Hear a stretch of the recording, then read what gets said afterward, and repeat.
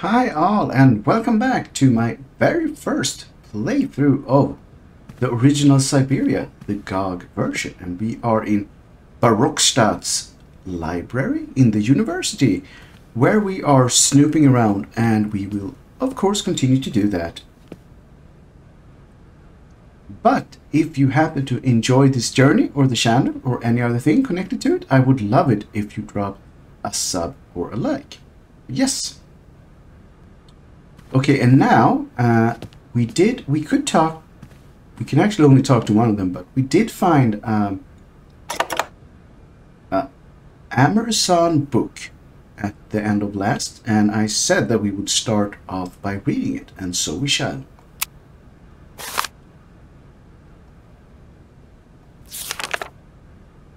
The red Amerzone cuckoo, Cuculus rosso, this subspecies of the common Cuculus canoe is endemic in the Amerzone forests and is one of the region's most brightly colored species. The male's plumage is a bright vermilion, while the female's is a little more.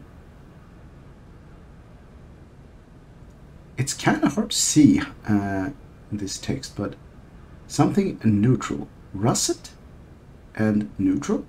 Habitat and food. The red cuckoo inhabits the more isolated and denser areas of the Amerzone forest. It is reliant on the thick upper foliage of the rainforest to live its lonely existence. The explorer may nevertheless have an excellent view of the bird when the animal ventures to lower branches in search of forest Sauvignon grapes. Oh, all right. The wild vines provide the bird with the majority of its food. The cuckoo is particularly partial to its juicy fruit. The red cuckoo may sometimes gorge itself on this fruit to the point of drunkenness, rendering it an easy prey for any jungle predator. Eat and be eaten. Such is the implacable law of nature. Reproduction. Like other species of cuckoo, the red Amerzone cuckoo delegates the task of raising its young to other birds. This parasitic behavior enables the species to reproduce prolifically and with minimum effort. The female cuckoo scouts its territory on the lookout for nests under construction. She chooses the moment when its owners are absent to lay her eggs, generally in the afternoon. The host, meanwhile, will lay mainly in the morning.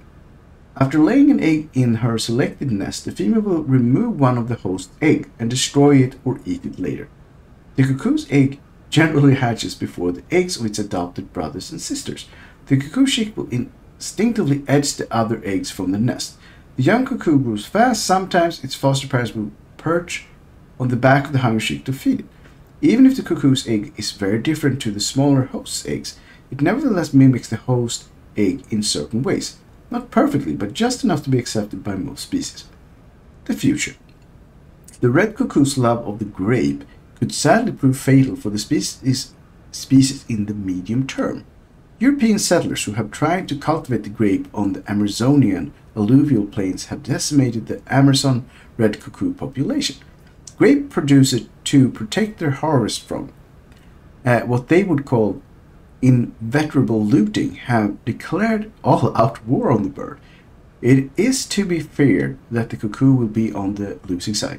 The red cuckoo reproduces relatively well in captivity and is one of the jewels in the crown of the Barrockstadt University ornithological collections. However, scientists at the university have their own reservations about the species and its propensity to become practically invasive whenever conditions are favorable to it, to the detriment of other rarer species. Heads of the Barrockstadt aviary have therefore undertaken a policy of bird control to attempt to balance out nature's imperfections in this artificial environment. The forest Sauvignon grape.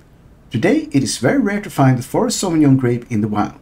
The species has been decimated by a terrible equatorial phylloxera epidemic. However, in Europe, successful cultivation of the plant is the pride of the Barrockstadt University botany collection and has largely contributed to the survival of the species around the world. Aha. So, what we got from that is that the pesky birds in the station can be bribed into drunken stupor by finding some delicious Sauvignon juice or grapes. Excuse me. Can I disturb you a second? No. You could be a little bit nicer about it. Keep quiet. In case you haven't noticed, we're somewhere that requires silence and tranquility. Well, he wasn't very friendly. Then again, it is a library.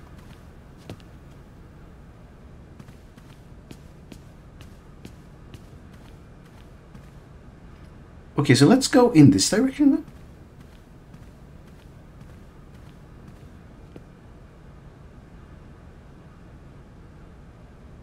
We can go there, and also there was something... Maybe it's the ladder?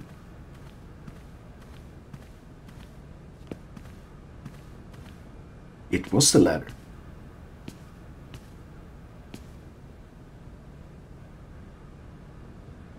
Okay, classic click and point adventure time. Ah, well, it's the only book that is upside down. The Illustrated Dictionary of Plants and Mushrooms. The Friends of Barrockstadt University Naturalist Society, prefaced by Professor Cornelius Pons.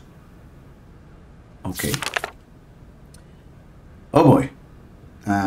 We have a lot of more smallish text to read. The Jangalacola. The Jangalacola is a mushroom without stem that has a chewy texture. It is a member of the polypore family and grows exclusively on the trunks of certain trees of the Amazonian jungle. While it is edible when young, the Jangalacola has a woody texture and insipid flavor and offers no great culinary appeal. Native Amazonian tribes, however, are very attached to the mushroom. Why they are so fond of the fungus has taken extensive scientific research to elucidate. Biologists have reached the conclusion that the Jangalacola contains a special substance that is unique to the mushroom. The substance significantly affects vision and enhances its acuteness enormously. Amazonian Indian hunters discovered this effect and started using it centuries ago. The Jangalacola is dried and ground to a powder and consumed before the hunt commences. Its effect is instantaneous, and the penetration of the hunter's vision increases extraordinarily. The hunter is then able to aim and hit targets concealed behind thick undergrowth, even over great distances. Very cool. So we need some of that shrooms to... how can we get down? Oh, by that. Alright, so now we know we need grapes. We might need to talk to Professor Pons, and we also need some shroomy.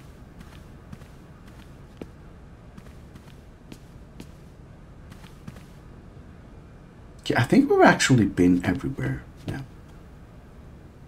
So let's go back outside and continue to the left, I think.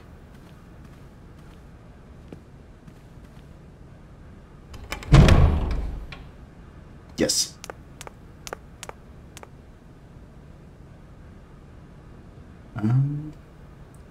What do we have?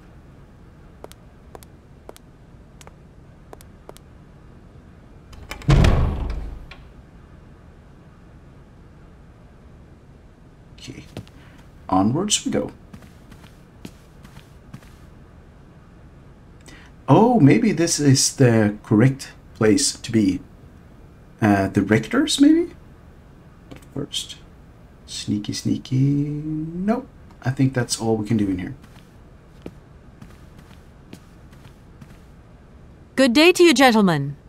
Tell me, young lady, to what do we owe this pleasure? Please do be brief. We do not have very much time on our hands. As rectors of this university, we have serious matters to attend to, and our time is precious. I have heard you wish to meet the owner of the train that is currently in your station. May I know the reason for your summons? We are surprised that your train has not yet left, miss. The situation is most regrettable. The rules do clearly state that trains are meant to come and go and not remain stationary at a platform. Trains should first stop, then subsequently leave. That is the rule. We agree then, dear colleagues, that what we're dealing with is deviant behavior. This matter really is cause for concern. It's a clockwork train, you see? So it needs winding up again. Unfortunately, there is no equipment in the station to do this. A clockwork train? That's strange. How very quaint. You mean it's some sort of mechanical toy?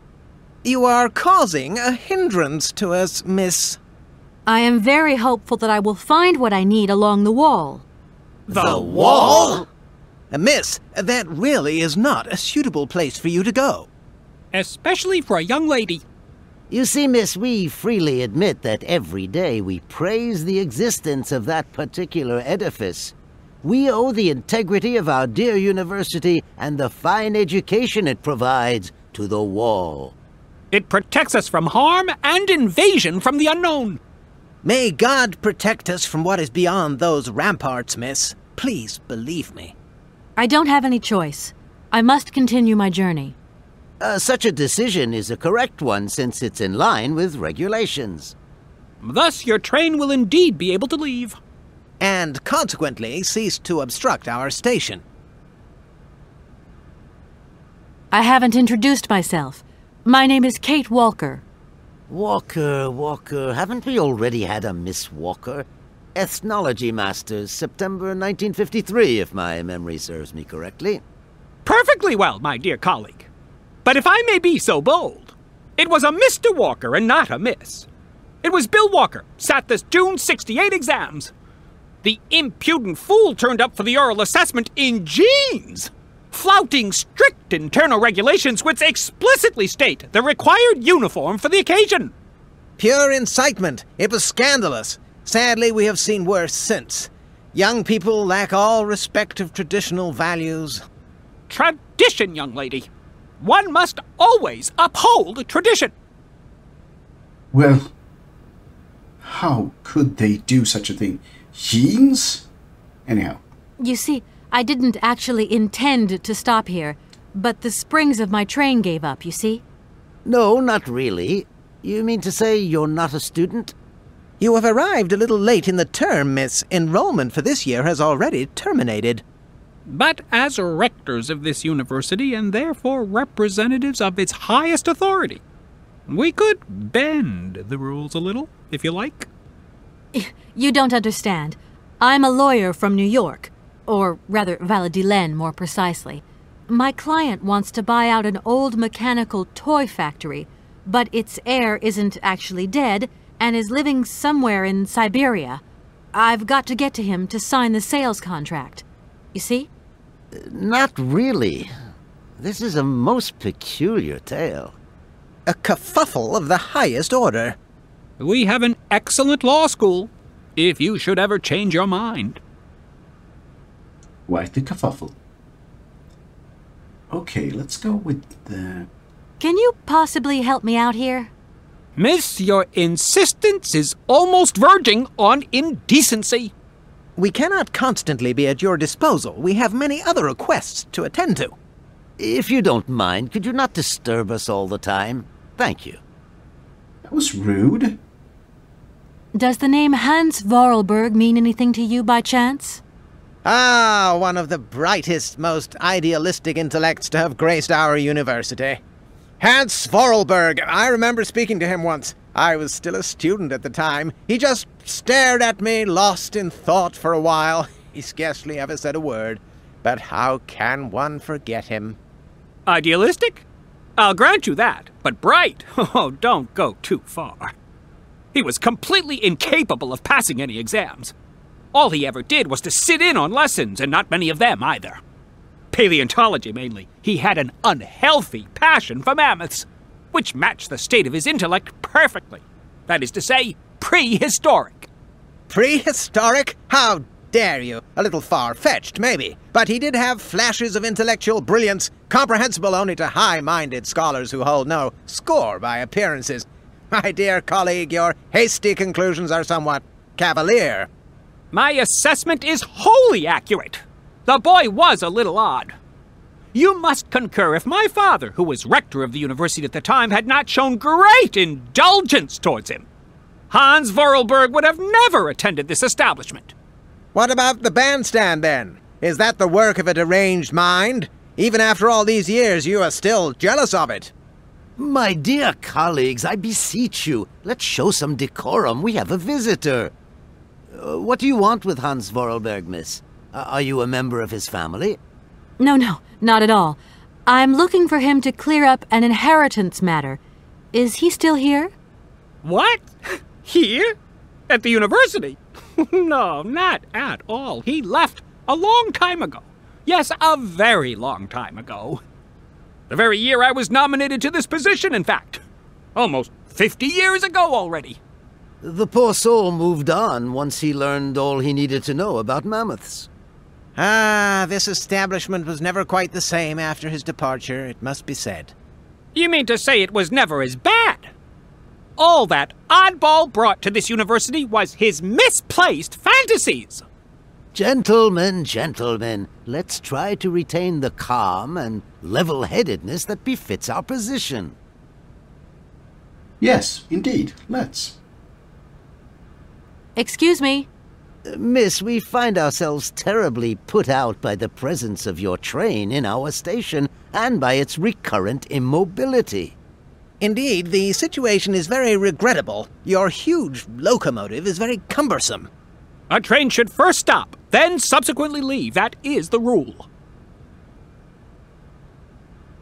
That idea of the station aviary is really very original. It's the pride of our university. One of the specialties taught here is zoology, you see, and more particularly, ornithology. Proper study and instruction should not be limited to books. Observation of living matter is indissociable from theoretical questions. It contains some very rare specimens that have been brought back from far-away, exotic countries, especially for our university, by the world's most intrepid explorers. Do you remember Alexander Valenbois and his peculiar bird? Absolutely. His gift produced some very embarrassing long-term consequences. A poison chalice indeed. It must be said the situation could have been much worse, however. Oh, yes, it could have been terribly problematic. Okay. How about that Sauvignon? You wouldn't know if there is any Forest Sauvignon here in Barrockstadt, would you? Absolutely. When he says absolutely, he means, of course, absolutely none. What we mean, of course, is that we are absolutely positive there is no Forest Sauvignon here in Barrockstadt. Really? Are you sure? Because I read in a book that Barrockstadt possesses a number of plants. I wouldn't mind getting a hold of some if possible. Out of the question, miss. The assistant rector means to say that our priority is for you to remove your train from our station. Your research will have to wait until your next stop. Yes, that's right. Your train must leave the station immediately, so please refrain from wasting our time in needless visitations. Don't forget the regulations, miss. Don't forget them.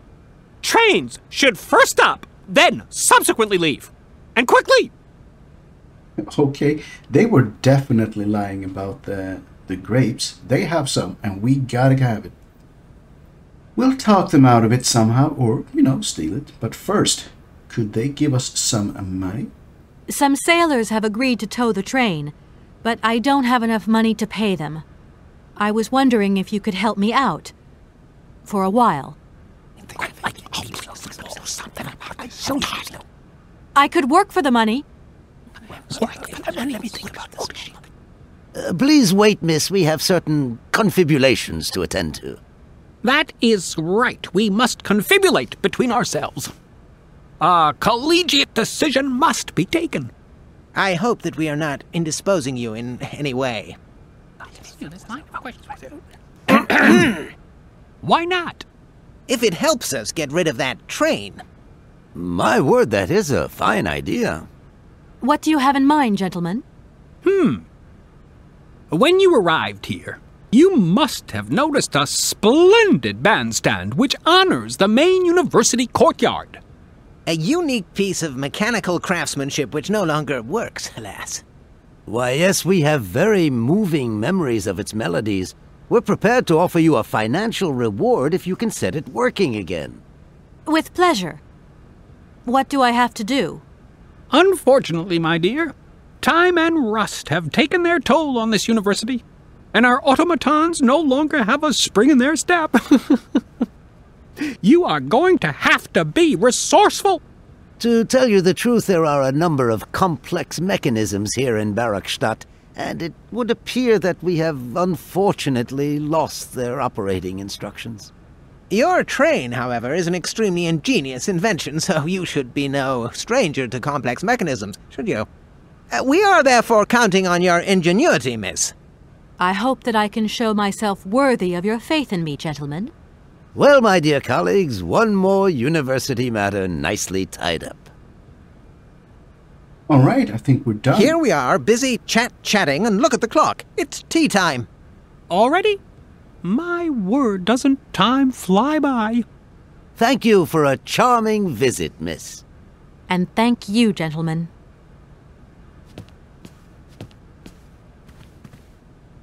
All right, so we got some information, and we also got a job, but also a guarantee. We'll get the bandstand working, and they will give us sweet, sweet money.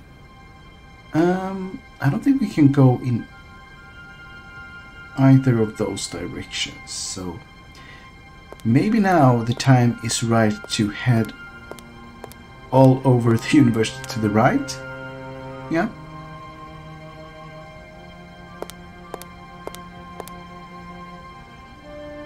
And we can also go up there, but I think we'll save that.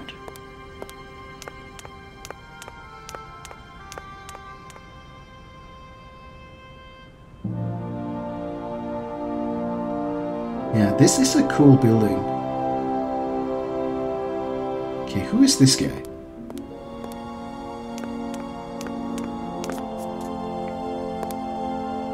Excuse me.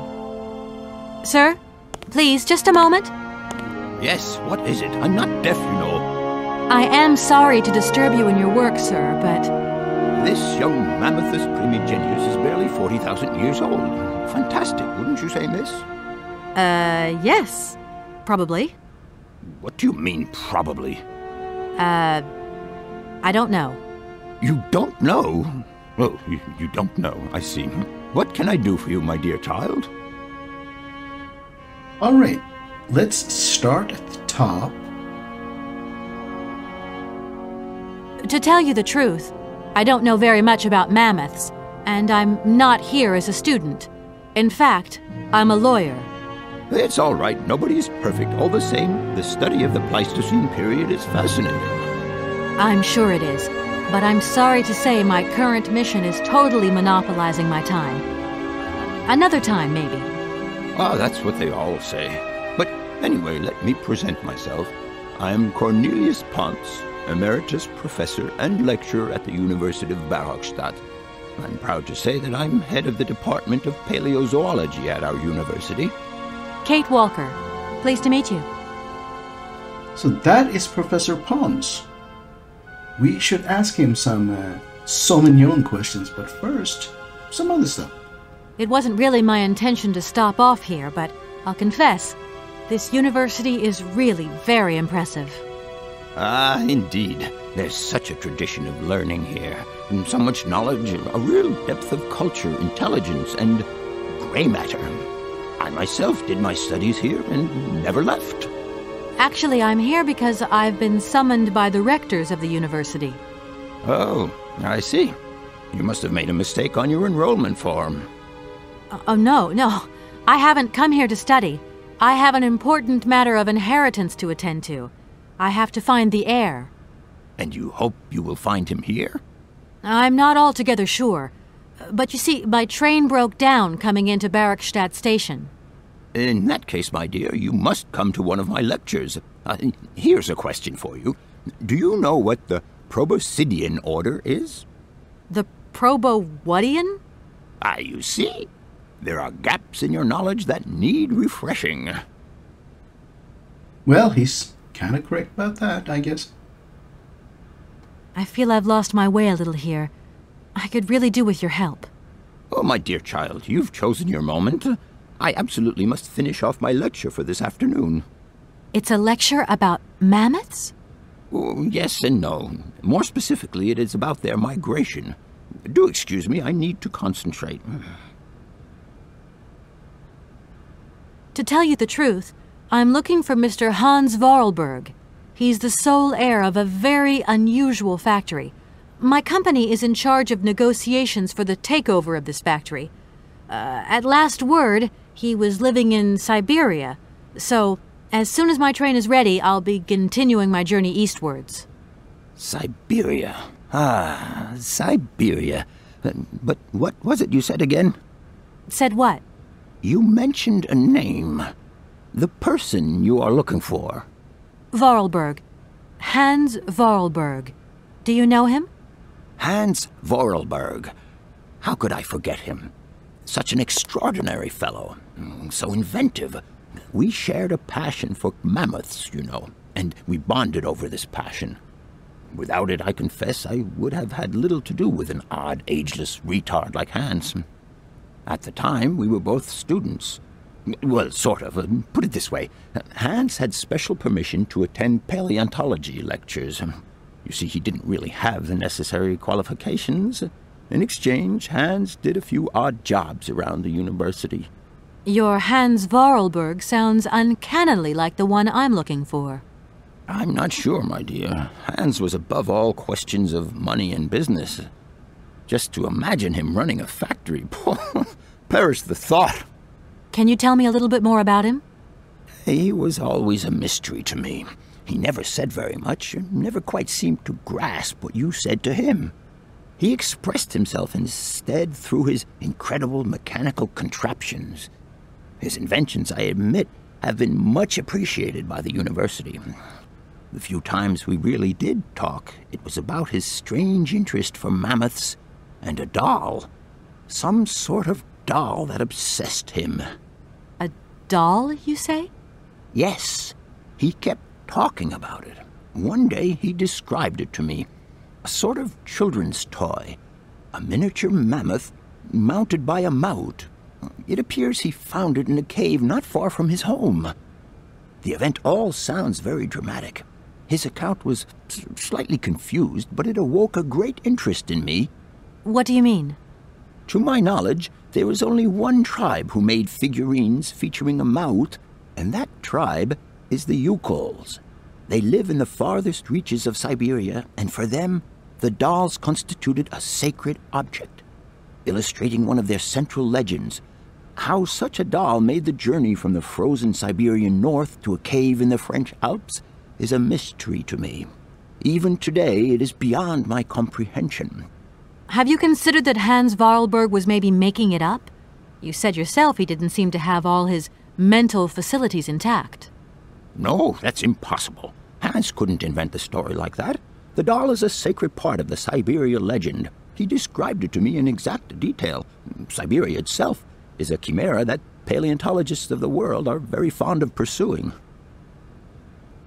All right, and we have that doll, so maybe we should bring that to him. We have quite a few more things to talk about, but I think we should... yeah, let's ask about the Sauvignon. If I were to say Forest Sauvignon to you, what would you say? Oh, let's see. Sauvignon. Sauvignon? I would say it's some kind of tropical shrub, don't you think? We are talking about the same plant, then. It is a very rare shrub with small, juicy fruits. I found a book about the Amerzone, and it says that there are even Sauvignon plants growing right here in Barrockstadt. You wouldn't know where, would you?